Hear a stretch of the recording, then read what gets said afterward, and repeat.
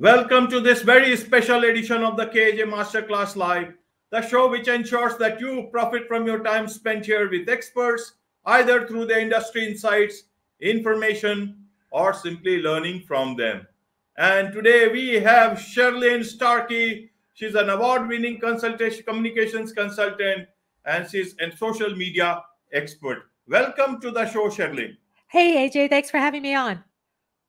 Thank you. Thank you. And I forgot to add, you are a very prolific host of the 50 Women Over 50 podcast too. And that's a great one, especially for gaining a lot of insights exactly about all the issues that you talk about. So firstly, Sherrilynne will be talking about the latest social media trends that people may want to understand at this point in time. One uses social media in one way or the other. So as we just entered into 2023 a few days back, what should a common person, as an individual, as a consultant, as a small business owner who wants to utilize or he has been utilizing social media for pushing up their messaging to lead generation, to also in terms of building their brand? And how should they look at the social media scene at the moment? What would you tell them as a start to this show? That's my first question. Okay, so the question I'm getting most from my clients so far this year is, what should we do about Twitter? So there's a lot of questions around Twitter right now under its new ownership of Elon Musk. There's some controversial stuff that he is doing. He is making some pretty provocative statements himself through his own Twitter feed, as well as some political statements that make people nervous. So that is the single top question that I'm getting from my clients these days: is should we be on Twitter? Should we be looking for an alternative to Twitter? Should we be moving somewhere else? And so my answer to them and to you is, let's wait and see. I mean, Elon Musk is a very successful businessman, and he is, taking people into space. So we have to have some confidence that he can be just as successful with Twitter as he has been with his other businesses. There's that. The other thing that I ask my clients to think about is, what is your objective for being on Twitter in the first place? So if your objective is to gain visibility, to reach and influence policymakers, politicians, to engage the media, to build relationships with media professionals, reporters, news producers, and that kind of thing, definitely you need to stay on Twitter, because these people are not leaving Twitter. The people that are leaving Twitter tend not to be journalists, policymakers, business leaders. It's everybody else. And I've also seen in my analytics, and I'm working at any one time, I work for about 12 or 15 different clients at any one time. And so I have that kind of data set. So I'm also seeing in my analytics that there was, over the autumn, quite a big drop in users on Twitter. But I'm seeing over the last several weeks that in the new year, that these numbers are starting to recover. So people are coming back. They've decided, they've left, they miss it, they want to come back to Twitter. I think there's a little bit of that. Also, the fact that, nothing's blown up yet. Nothing terrible has happened to Twitter yet. So people are starting to come back. And I think also they've gone out and they've tried some alternatives, and they're finding that they're just not getting the reach and engagement and access that on the alternative platforms. And so they're coming back to Twitter. So that, I think, is a big question that that people are asking right now about social media. Right, Sherrilynne. So what would you suggest to them in terms of, a lot of people were talking about Mastodon, if I pronounced it correctly. Yes. Should they be looking at it? Should they ignore it? Should they be just wait and just be on Twitter, sit pretty down there? So I think that you should get onto, have a long think about what alternative platforms that you might use. A lot of people are talking about Mastodon, but that is a whole different animal from Twitter. So you need to recognize that from the start, the way that it works, the way that it's built. is completely different from Twitter. So I'm not sure that it's a direct replacement. I kind of disagree with that characterization of it. It's a different animal. And so, really think about what is it you're trying to achieve? Can you achieve it on this? And the reason why that it is so different is because of the distributed nature of both its infrastructure and its power structure. So you don't join a platform, you're joining one instance of a platform, and you're getting access to the people that have joined that instance of that platform as well. And so, and you're interacting with them, and they are kind of the power brokers just for that instance. So, be aware of that it doesn't work exactly like Twitter, and it's not exactly like Twitter. And I feel like that's why people are coming back to Twitter. So, and there's other applications out there that people are. There's one called Post. There's one called My Time. There's just different things that people are trying. None of them are coming to the fore as the leader. And I'm actually quite confident that Twitter is going to make a recovery. I mean, it's been around since 2005, 2006, and it really is a dominant platform. And, you only need to look at MySpace to know that major players do fail and go away. But I'm kind of confident that Twitter is going to find its way through. Right, Sherrilynne. Now let's look at the larger, social media space. Yes. People are looking very closely at because a huge population worldwide is on Instagram, on Facebook, and also now a lot of traffic is moving towards LinkedIn. But let's leave LinkedIn at the moment. Okay. Let's look at TikTok too. Now, yes. TikTok is being revisited in a very different manner. But what is happening is that people don't know what to do with Instagram, whether they should go as enthusiastically they used to, or even on Facebook, or they should just hold back for the moment. Even in TikTok, there is a lot of voice in the US about its use, especially there will certain actions in terms of government employees getting using that. In India, TikTok is banned for the last several years, so Right. we are not we don't have access to that. So largely Indian population, businesses and all that, they keep on using Facebook as well as Instagram. Now amidst this, there is this big thing about BRL. So how should they look at this? A lot of this copying is happening. Some say that they are copying, Instagram is copying something from BRL, something from TikTok, and all this talk. So how does a person who is a creator, a person who is a small business owner, how should they look at how they plan their social media strategy going forward? Okay, so so the answer is that there isn't just one answer. You really need to take a more holistic view of your communications, including your digital communications, and think about what it is that you're trying to achieve, and think about those groups of people that you need to build a relationship with to be successful in your business or whatever your endeavor is. So understanding those two things is the starting point. What I tell my clients right now about Facebook and Instagram, Meta, is that we should be thinking about this almost based on the idea of it being an advertising platform, especially on Facebook, more so Facebook than Instagram.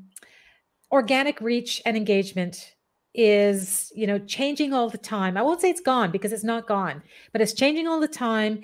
And, when social media isn't your main job, it's something that you're doing to help promote your company and stuff. The changes are fast and furious. It's hard to keep on top of all that. What you did 6 weeks ago might not be working now. And it's complicated. And also it's going to keep changing all the time, because I don't think that Mark Zuckerberg and his guys really have it worked out. They're kind of innovating and iterating what they're doing, trying to work out where Facebook is going to be in their future.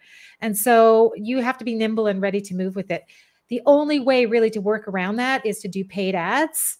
That way you're guaranteed your exposure, you're guaranteed room in the news feeds of the people that you are targeting, and you don't have to leave so much up to chance and change. Now, Instagram, you get more organic engagement on Instagram than you do on Facebook, but it's not hugely different. And you are right. One thing that they are doing at Instagram is they're looking at what works on other platforms, and they're kind of taking ideas. Like they took the whole story thing from Snapchat, and they've taken the Reels thing from TikTok, and they're saying this is what younger demographics, people in those demographics like to do on social media. This is how they like to use it. So we're going to integrate it into our platform. And so I'm optimistic that that Instagram is going to remain more relevant with younger demographic, like the under 40 demographic, like 15 to 40, because they are implementing all these changes and they're open to innovation. And so, yes, I think it's certainly for people in your country, because you have limited access to alternative networks. Definitely double down on these two, and don't forego organic engagement and doing updating your newsfeed and stuff like that altogether. But really, kind of think of it more as an advertising platform and using the paid pieces of it. It's highly effective. It's excellent value for money. And again, they're always innovating new ways for you to engage your target audiences. So it's very, very powerful. Right. Now let's look at the LinkedIn. A lot of people, earlier it was just considered to be a pure professional platform for individuals looking for jobs, for companies looking for candidates and all. But now we see feeds of all different sorts coming in. Now there is a creator sort of a profile also you can create, and you can go get more traction. Who is LinkedIn for? How should small businesses look at it as? How should they make full use of LinkedIn?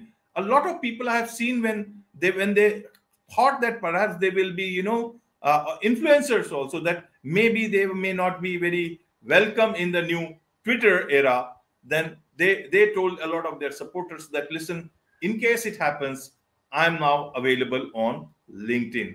Obviously, Twitter is a very different platform. LinkedIn is a very different platform, but things are changing very fast on LinkedIn, and a lot of content shows of a different intent from their side.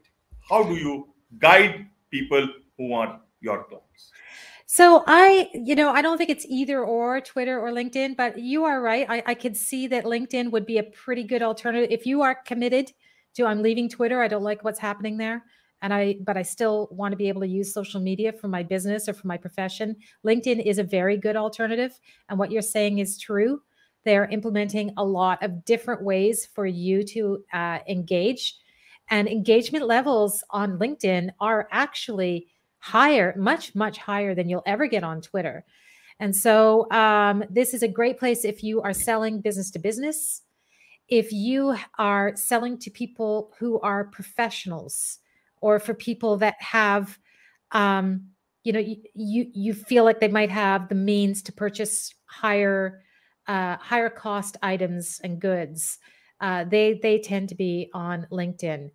And there's the company page, which is a great place for you to host your business. And it has a lot of different features that you can use. You can have product pages. You can have separate tabs for specific, recruitment purposes, or different kinds of influencer conversations that you want to have. So yeah, LinkedIn they're kind of late to the game, as you said. They were a little bit late to the game. They're owned by Microsoft, so run by engineers, and sometimes not too up on the marketing part of it. But right. And you never know when Chat GPT can be integrated in LinkedIn as well. There's already this talk going on of Microsoft integrating Chat GPT on all its, MS Word, Excel, and all that stuff. And very soon, you never know, it might have deeper penetration into all that is Microsoft today. So that might change a lot of this whole world in terms of search, as well as the way we are doing our writing and all on different social media That's for platforms. sure. And so, and for your people in your North American audiences, it's something to consider. And we don't know what's going to happen with this yet, but TikTok's entity in the U.S. is a distinct subsidiary company that is owned in partnership with Microsoft. So they have a very big equity stake. I don't know if they're a majority or not, but they have a very big equity stake in TikTok. And so, you know, it kind of, when you're trying to look at your crystal ball about what the future holds, you could see that in the future there could be some kind of integration between these two platforms. Right. Now, let's look at the role of influencers, and we'll bring YouTube also into this picture, because suddenly YouTube is moving into courses. So they were moved into podcasting, then they are moving into more towards educational sort of stuff. And with course and YouTube courses getting launched, as they have, I read a couple of places, and it looks like to be certainly that's the future of YouTube. So a lot of educational focus on educational content in the future. So from entertainment to education related content, that's it's happening. Amidst all these things, what is the role of an influencer? Where is the Wow. influencer going to go away the way we have known, because brands are not paying as much attention as it was in the past? Yeah, that's a really, really good question. And I guess, you know, if I'm honest, I don't really know where it's going to go, but they're not going to go away because they're always people of influence. It's just how you measure their influence.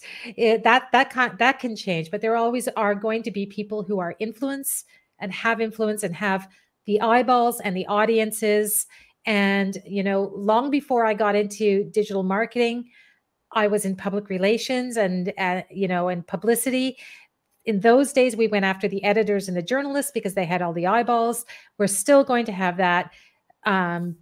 Creators on YouTube and across all the channels, really, that have large and loyal followings are still going to be attractive to brands and other entities of people that are trying to reach their target audiences. So that's not going anywhere. And it's really interesting what you're saying about the coursework that's going on YouTube. I'm not fully au fait with all that subject because I haven't looked into it personally myself, but I do know that the largest demographic of people using YouTube are students, like kids that are in grade school. That is their go-to place when they want to learn how to do something, what something is, they go to YouTube. And so, you know, having all this educational and training formatted content on YouTube, if that's what you do for your business, or if that's how you want to engage with your target audiences, your target markets, there's no better place than YouTube for sure. Right, right. And in amidst all these things, where does podcasting fit in? Because that is holding center stage. The mainstream in media has its own place, but podcasting is the top of the town everywhere at the moment. You are a podcast host. Yes. We have great aspirations in terms of the way we want to engage much more with wider audience, either on YouTube or Spotify. Now Spotify is on video, YouTube is also on audio, it's a podcast. So Yes. where do you find podcasting impacting social media as such? Because we are using social media to touch new audiences, but what about the market? How would they look at podcasting to piggyback in terms of reaching new audiences through podcasts? So the way that I help my clients with their social media through podcasting is that the podcast becomes the engine of everything that you do digitally. It is a great way to generate thought leadership content, any kind of content, really. It's a great way to generate original, quality digital content that can be used and reused. It can be cut, sliced, diced. You can use the audio on a podcast. You can use the video for a video show. You can cut it into 5 to 14-second slices to use on the as social media stories. You can integrate live, like Facebook Live events as part. It all integrates into each other, and I've just found it to be an excellent tool because clients are very, very busy, and they don't have the time to sit down and write a blog every week or anything. They just don't have the time to do that. And so my clients have found it's a really easy way for them to spend like an hour a month focusing on whatever their marketing focus is for that month. They spend an hour on it. They create an hour's worth of digital content, and you can spend the rest of the month rolling that out across all your channels, in smaller slices and smaller pieces. And so for the bosses and the business owners, this is a great use of their time. They find it very, very effective. Right. Now, let's look at, one more thing in terms of there is a lot of focus on video, and Yes. especially, small, short form of video, either it's shorts, reels, or whatever we want to call them. Yes. But at the same time, if you see on LinkedIn, which is a very fast growing platform, there is a lot of content which is focused on images, carousels, Yes. documents. How does one how do you see all these things, and how does one make best use of these platforms? How should they plan out their content strategy in these changing times? Second question is, with so many changes happening at the same time, when do you see things stabilizing everywhere on all this? Then one can actually can some sort of a strategy that, yes, this is the strategy I need to follow. At the moment, it's very dynamic. Okay, your first question first is video content and the trends around that, and particularly with LinkedIn. So Yes. we have a planet full of humans right now that have grown up watching TV. There's very few people on the planet that can remember a time before there being TV. So we are very au fait with video content. It's how we prefer to learn and hear our stories. And so that is why it's such a popular and powerful medium. And because the way that the software has evolved, it's so easy to produce now. Even 10 years ago, it was a lot more difficult to produce a video than it is now. So they've put control in the hands of consumers to produce these videos. It's easy to do. They're compelling and they're fun. Above all, it's fun. So so video is not going anywhere. They're going to continue to get shorter and shorter and shorter. You're right about reels can go a little bit longer, but when they're in the story format, you really got to keep them under 15 seconds. And even that, my data shows me that people tend to look at 2 or 3 seconds at the top at the most before they scroll through. So videos are going to be shorter. They're not going away. Now, the thing about LinkedIn, it's such a dark horse. You never know with them. Last year, I think 2021. Yeah, 2021, they introduced their version of stories. They had them around for 6 or 7 months. People weren't using them, so they took them off. I feel that they were premature in taking it off because of TikTok, because of Reels. Now they don't have that kind of format content piece. So it's difficult to get your content in a user-friendly, a user experience-friendly way on LinkedIn. But you should still be reposting your video content to your LinkedIn profile or your LinkedIn page, because that's the best thing that they have for us right now. People will still find it very, very compelling. It shows fine on if they're looking at your content through the LinkedIn mobile app. It doesn't look so great on desktop, but it's it's what we have. Now, your second question is like, when is the change going to stop, and when are things going to level out so that things would be a little bit more predictable and we can do better future planning? And the answer is it's not. It's never going to. In fact, it's going to accelerate. Change is going to accelerate. New innovations are coming in. We're never going to stay the same in social media. I've been involved, my whole career has been dedicated to social media since 2005. And the change curve is like, in Canada, we call it the hockey stick, straight up. And it's not going to stop. We don't know what the future holds.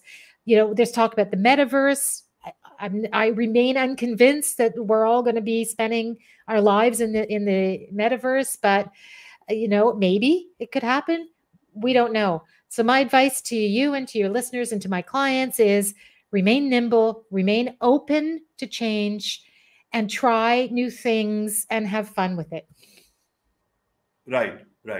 Sherrilynne, as a lot of things unfold and a lot of things change at a very fast pace, do you think any of these platforms that we know of, these large platforms, do you think any might just die out? Any guesses? Well, they're going to change. Like I can see a time when Facebook is 100% about advertising. It will be a shame, and this is why they're really focusing on their groups right now and that kind of stuff, because they're trying to keep people on there and engaged. But I can see a time where it's going to be limited to advertising, because that's the way that it's going, and it would seem to the outsider that Meta is using Facebook as a cash cow to fund its other projects, and it's not really investing in a lot of innovation for Facebook. So I think that could happen. Twitter, again, we don't know. Elon might wake up one morning and be totally bored and say, that's it, I'm shutting this down. I'm going to go and concentrate on building cars or rockets. We don't know. It's a crapshoot with him. I kind of feel like he's sunk so much money into it and he's leveraged himself so much to get a hold of it that he won't get bored of it until he can turn it around. So I'm optimistic for Twitter. Right. Elon at least has those capacity to leave Earth and go to Mars, but we got to exist very much here. So those people who want to make the best use of your services and run their businesses very much on Earth, how do they connect with you, Sherrilynne? Oh, so you can see my name here on the screen. If you just Google that word, Sherrilynne, you're going to find me. I've got a pretty big digital footprint, and you're going to find me on Google page 1. Right. And now talking about your podcast, Sherrilynne, tell us, what is your podcast all about? How people can make the best use of it? Who can make the best use of it? And how they can connect with you on that? Oh, thank you for this. Yes. So I've been podcasting since 2006, but my current podcast is called 50 Women Over 50. It is nothing to do with my business. It is my hobby and my passion project. I wanted to connect with other women who are over 50 years of age. And so I thought, let's start a podcast and start having a conversation. And so we talk about the issues that women in their 5th decade are facing as their children grow up and leave, as they're reaching a crossroads in their careers, as they're reaching a crossroads in their lives generally. So it's a podcast for women, and it's about women. And I would invite you all to check it out. We've got some really, really great interviews. I'm only doing 50. It's called 50 Women Over 50. I'm only doing 50, and then it's done. And I've got episode 15 is going out tomorrow. Wonderful. With this, it's a wrap on this very special edition of the KJ Masterclass Live. Thank you so much indeed for joining us. Thanks for having me on.